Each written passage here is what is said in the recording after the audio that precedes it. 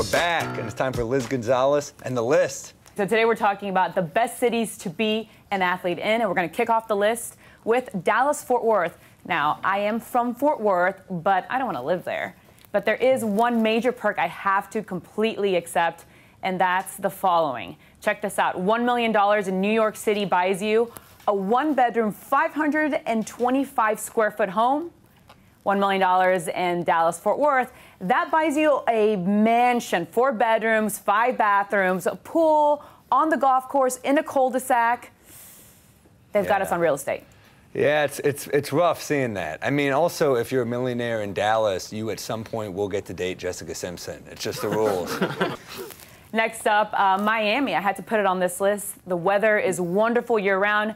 No state taxes. It's the only place that's managed to ever pull LeBron James away from Cleveland. And let's be honest, Will Smith said it best. Party in the city where the heat is on. I'm not going to do that ever again. That's probably the corniest I've ever been.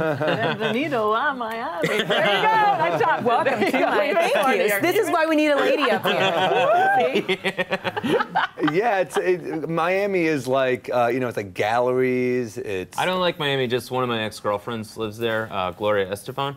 So I don't like it there. All your exes live in Miami? Just one, just Gloria. Moving on, Boston's got to be on this list. Look, they do have the craziest sports fans in the entire world, I think. But here's the thing, is that if you're an athlete and you really want love and attention, this is exactly where you want to be. Yeah, I mean, it's definitely a bunch of great franchises. So, but if that's the problem is if you don't get a ring, you're kind of forgotten. It's kind of like dating a girl in her 20s. You know, you see her 15 years later, and she's like, and you are... I really went with the act out for that one, too. So I went big on that show.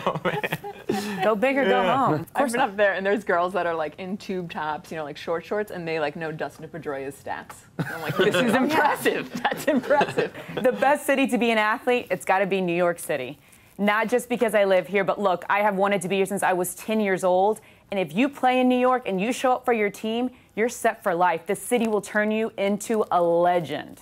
I do love it because everybody is tough here. I was like walking through Penn Station once, and there were 2 homeless guys who were just talking about how the Knicks better get their act together. Like, they're the ones. This is great.